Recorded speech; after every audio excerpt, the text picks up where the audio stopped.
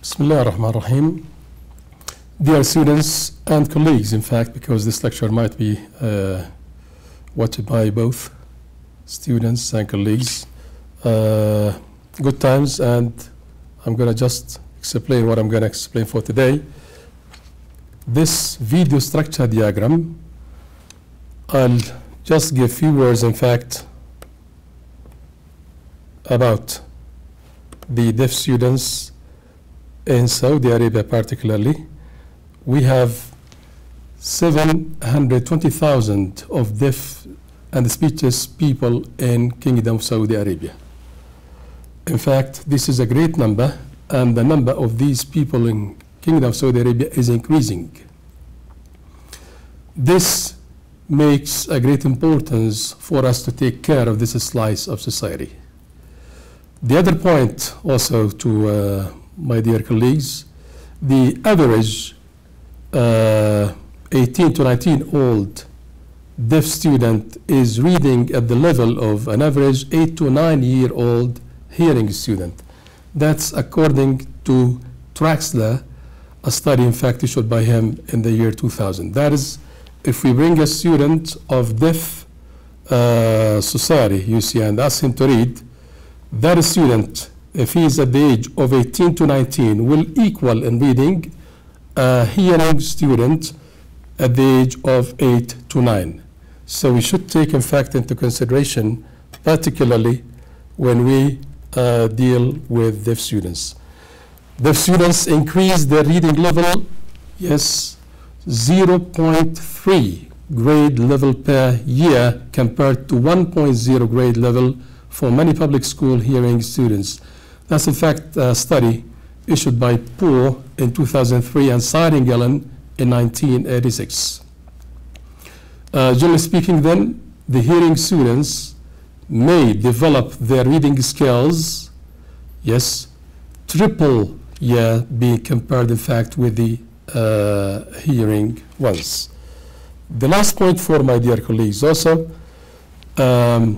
in 2000, Jim Cummins' linguistic interdependency model developed suggests that when a student's first language, both spoken and written, is well developed, a second language may be easily acquired and learned. That's if a student has a mother tongue, if he can speak, then to acquire another language, a second language, is going to be easy for him. And this is in fact, alas, not available for the deaf students. For the above reasons, the needs for talking or taking care, in fact, of this slice of society is increasingly growing. And that's, in fact, what King Khalid University starts taking care of these people and start the IT section or course in our, For these reasons, the needs for taking care of this slice of society is increasingly growing.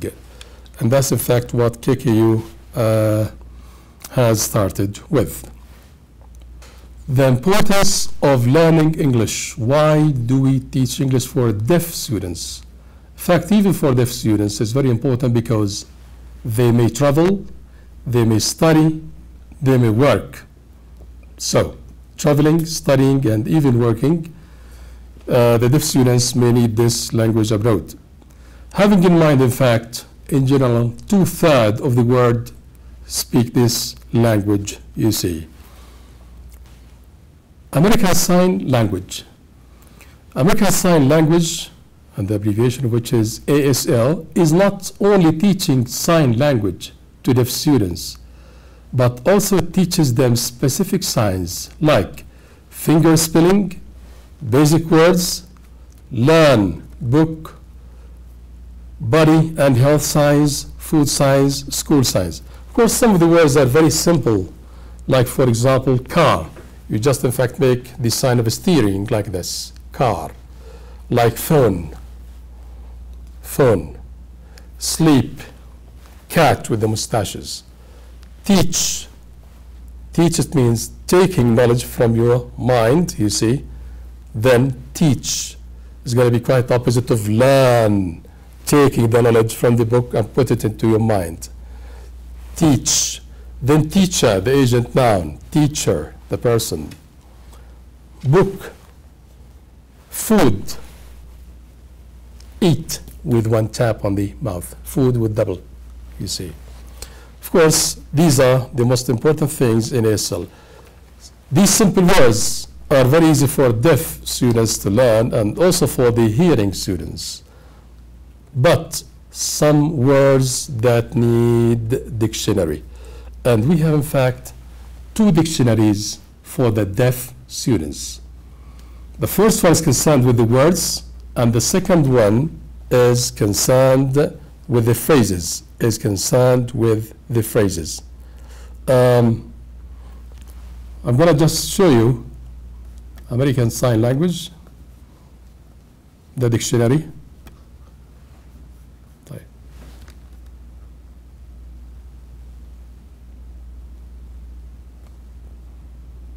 Yeah. This is the dictionary. هذا هو القاموس طبعا. تكتب الكلمة هنا. So the dictionary, which is concerned with words only, we have ASL Sign Language Dictionary, and I'm going to give you the link, in fact.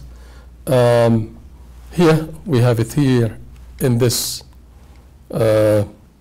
square. You can't just type the word you're looking for, or you want to check it up in the dictionary. For example, door, and you give search,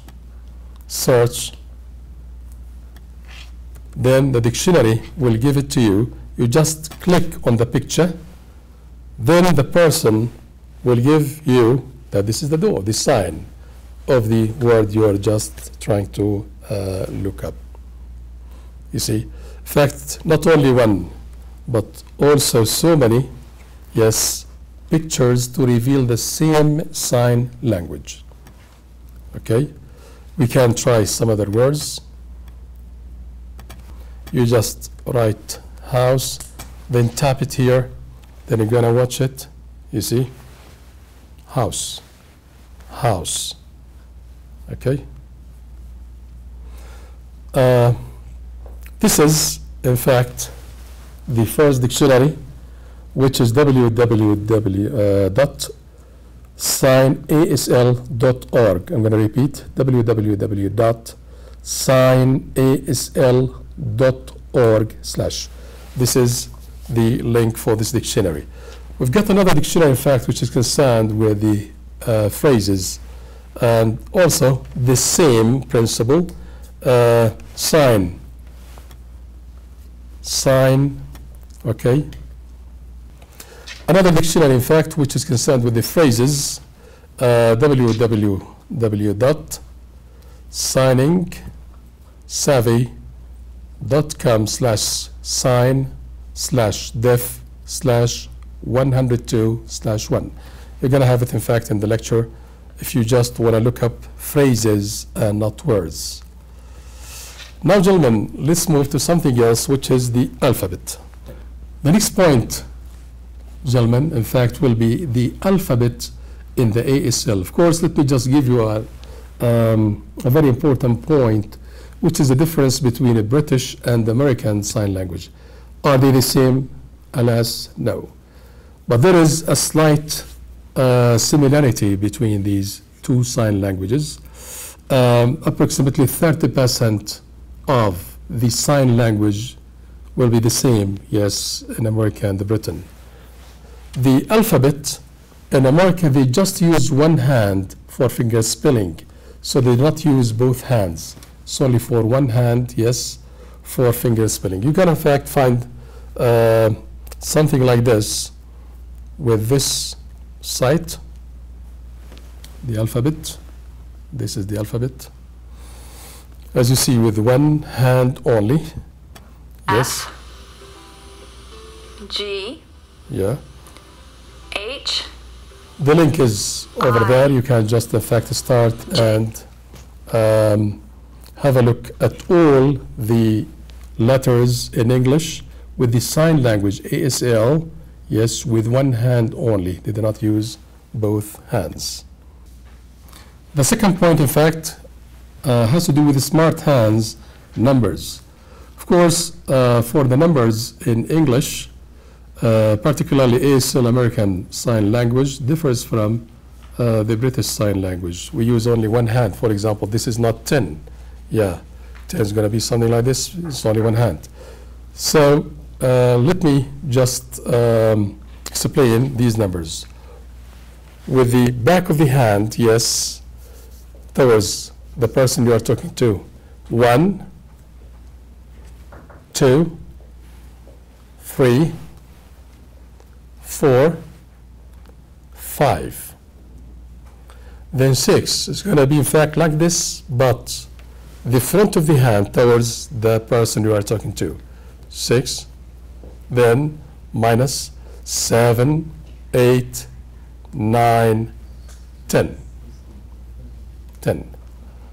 You see? I'm going to repeat. 1, 2, 3, 4, 5.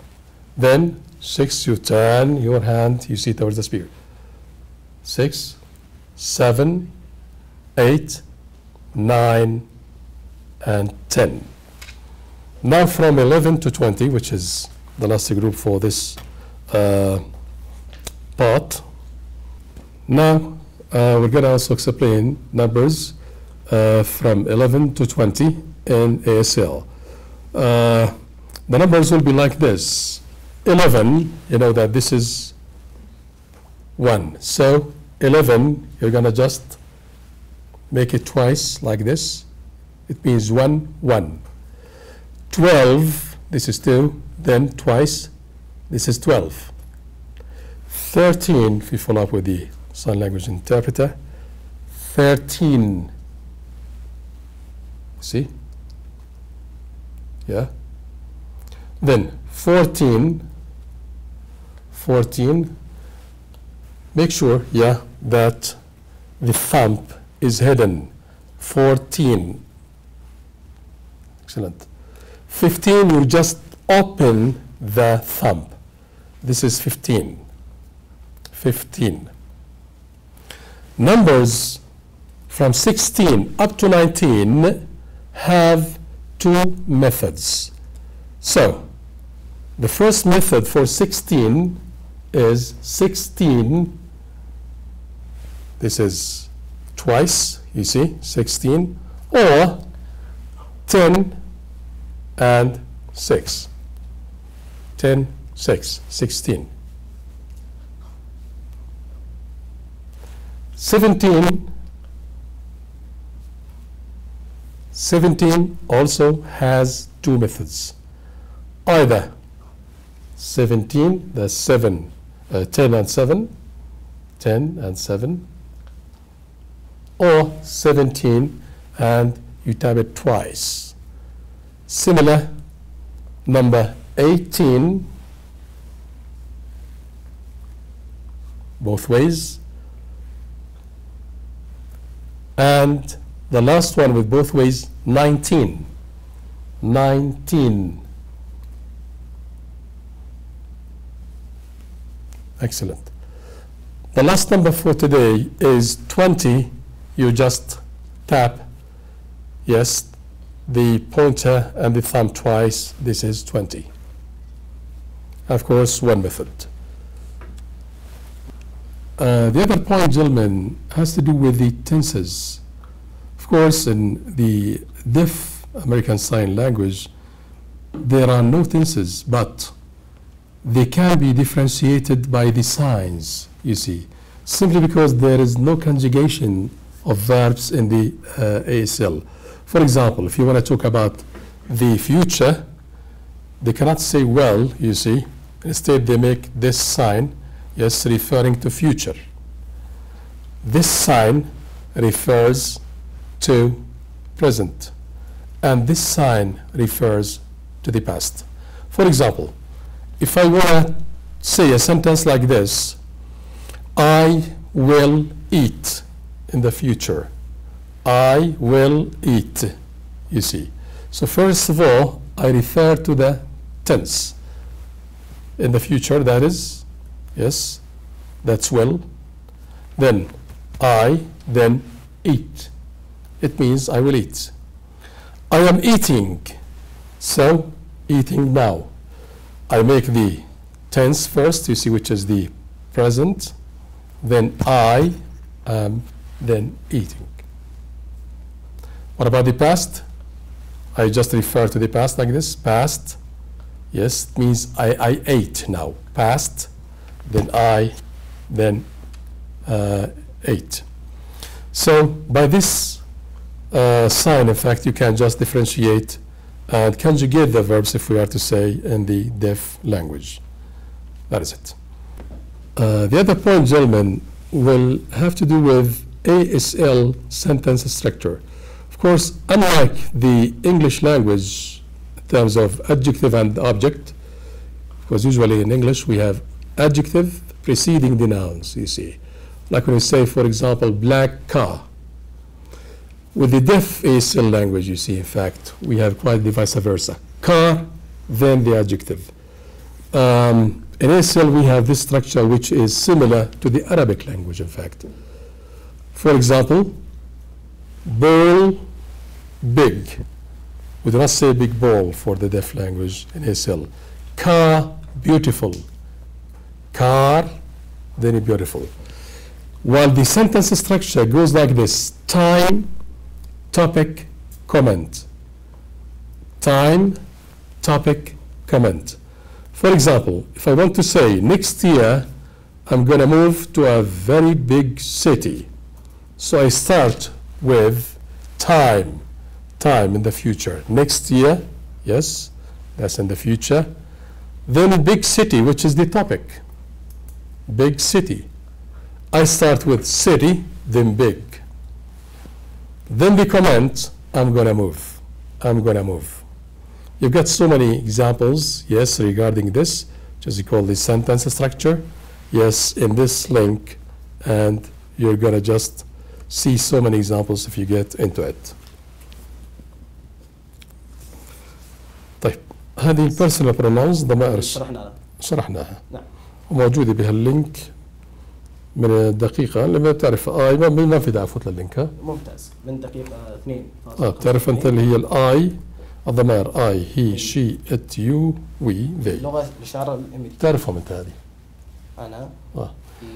هي هو ونؤشر إذا كان موجود أمامنا ذكر، لأنه الشيء نفس هذه هي، لكن إذا كان مؤنث، it إذا كان غير عاقل، you أنت أو أنتم، we بتاخذ من عندك أنت.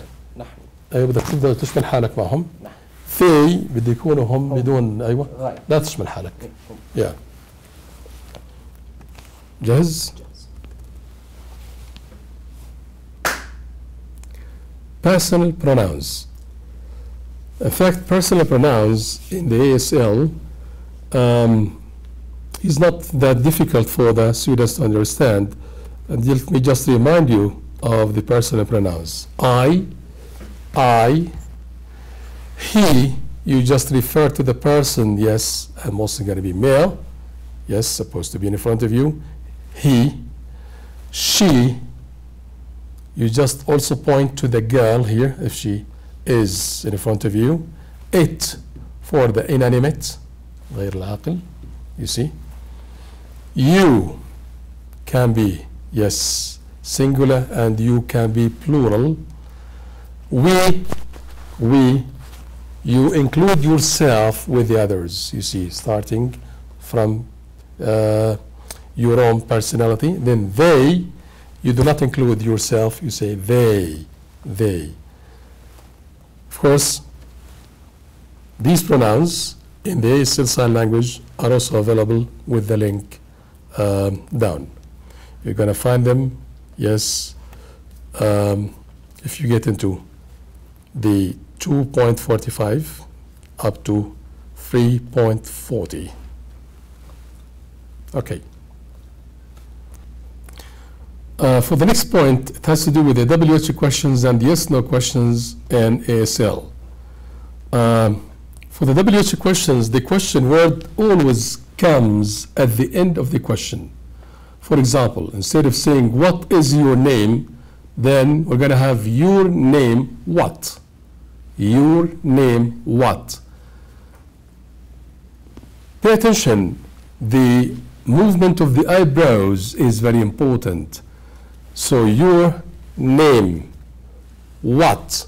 The eyebrows are going to go down when we just ask for information, WH questions. Your name, what? You see. While for the yes-no question, yes, for the yes-no question, the pronouns always come at the end with your eyebrows going up to reveal inquiry or astonishment. Like for example, instead of saying, are you deaf? Are you deaf? We say, deaf you. See the eyebrows go up. Now, the answer to this question is going to be either yes or no. Deaf you. Deaf you. See, the eyebrows go up to reveal I'm just asking yes, no question. Okay? The next point, gentlemen, has to do in fact with using the technology to learn English. The latest technology in this field was, I think, an invented by Thomas Breyer and Neve Dazodi, who are sophomores at the University of Washington, invented globes to translate ASL into text or speech. Indeed, they put sensors in the gloves, you see. So once you just sign, make the gestures, these sensors may transmit these signs via Bluetooth to a computer. That computer will translate these movements into sounds, and accordingly the hearing people may understand your signs. In fact, this was a great achievement in the field of the deaf students. I'm going to watch that in this video, which is down. Of course, the data via Bluetooth to a computer which matches the gestures with its spoken counterpart. The last point, we're going to have some educational games. In fact, we're going to end our lecture for today with an educational game. We've got very interesting educational games for the deaf students. One of them is called the vocabulary feedback game. For example, I gave the word horse to the students, and I want to know whether they really understand this or not. So in duels, I may just put a picture of a horse, you see, yes, on the forehead of the deaf student, yes, and I say to him, I want you to know what is the picture in your hand. What is the picture in your hand? Of course, he has it like this in front of me, but he doesn't know what it is. I start giving him gestures, clues. For example, it is an animal. Then he thinks of animals. Then an animal used in battles in the past. This is another clue to make it nearer to him to understand. Then at the end of the point, in fact, we're supposed to know that it is a horse. We've got so many, in fact, educational games. With the link, you have to watch and enjoy watching, indeed, such games. Gentlemen, as you know, we explained how we, in fact, give some grammar and the grammatical points. Communicative approach, yes, was over there. Also, we explained things related to reading and trying to speak with the sign language. I explained also the highly sophisticated technology and the ASL sign language, including the alphabets, the numbers, etc. I hope you enjoy my lecture and wish you the best. Thank you very much for your watching.